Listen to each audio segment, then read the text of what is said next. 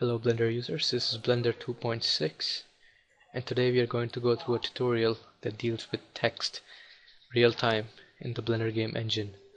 So right here you can see is we have text. It is dynamic, it includes some string values and dynamic string value as well. Looks like here we have integers that have been converted to string values.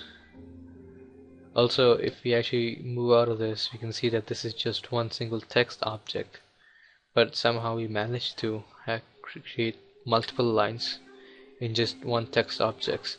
So we're going to go through how to do that as well. So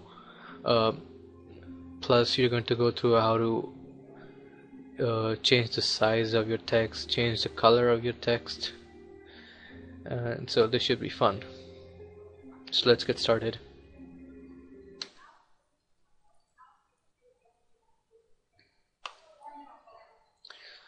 So right off the bat, let's just delete this and create a new text object. Let's go to game logic. So now you can see everything properly. Let's turn on an always pulse sensor that executes a Python script and create a new Python script. Name it whatever you like. Insert it over here and let's start the scripting process. We import the Blender game engine. Just make sure you have this selected so that it does not go across the lines. Okay, so let's define our text object as the owner. So own equals bge.logic.get current controller. Now before I go any further, I'm just going to enable screencast keys for your benefit. Okay, alright. So we have defined our owner as the text. So let's print hello world into the text. So own.text. So own.text equals hello world.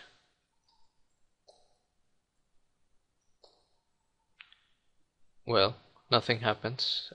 Something is wrong, and I think it's this line over here.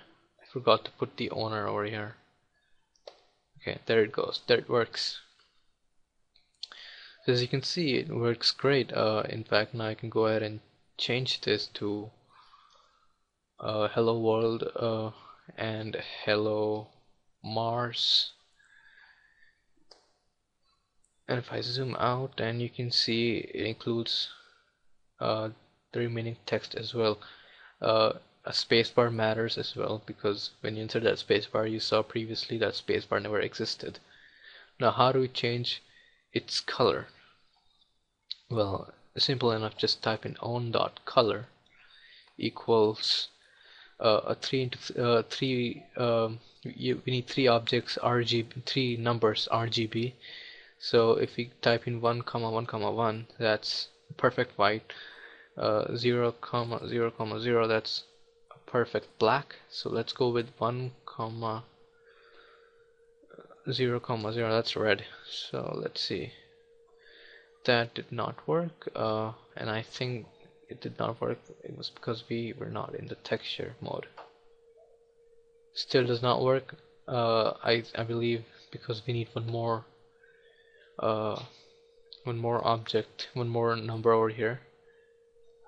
Okay, that's it. So RGB alpha, and make sure this is 1 so that it's not transparent, and there we go. So if you make this 0.5, this is going to be transparent, which is great if you want to have transparent text. You can make this 1, 1, and this becomes greenish. Well, it is green. What else? Yes, size.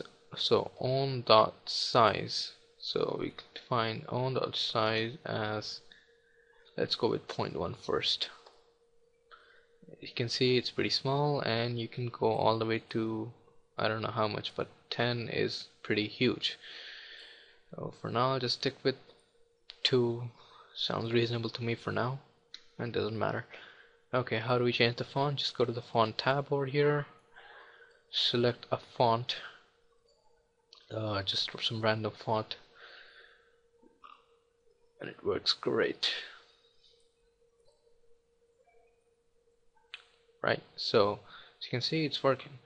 Now how do we get in a number in here? Let's say I wanna expand this down into a newer line, and I want to preview a number. Well, I can do this, but we know that this is a string value, not a number. So what if I do this? Well, nothing happens. 'Cause this input only accepts a string value. We don't have a string value, so we have to create a string value. So what we do is we type in str2, and there it works. So let's say we want to display time in here in seconds. So how do we do that? Let's create a game property which is timer.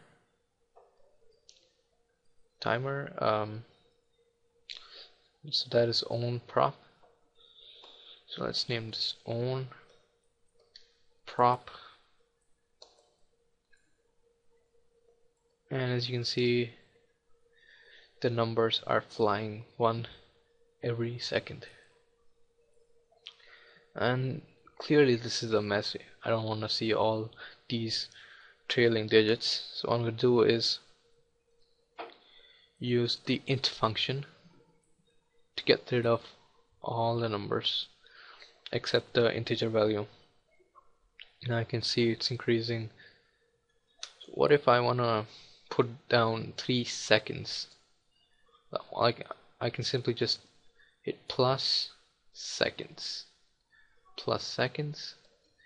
and it is going to mix, or shall I say combine, both the strings together. Well, and it's important to have a spacebar, as I previously mentioned. So there we go, that looks perfect.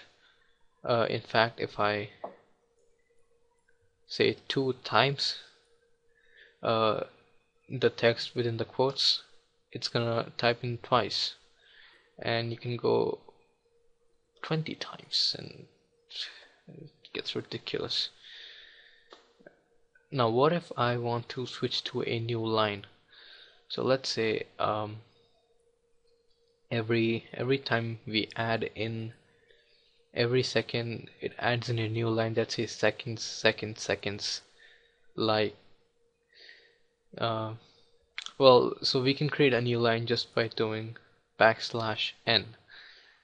When you create \n, it just switches to a new line.